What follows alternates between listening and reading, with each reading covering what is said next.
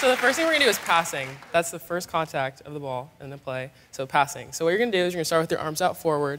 You're gonna make like a triangle shape, and then you're just gonna bring your thumbs together.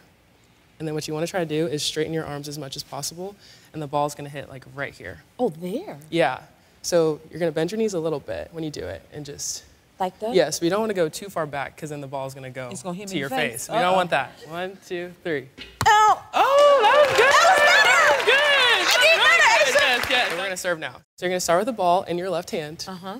And all you're gonna do is you're gonna have your right arm up in a little bow and arrow, okay? And you're gonna toss the ball and step at the same time with your left foot. I need to see you do And then you're gonna serve. So really, you're just gonna go like this. That's all you have to do. 1, 2, Here we go. 3. You got it.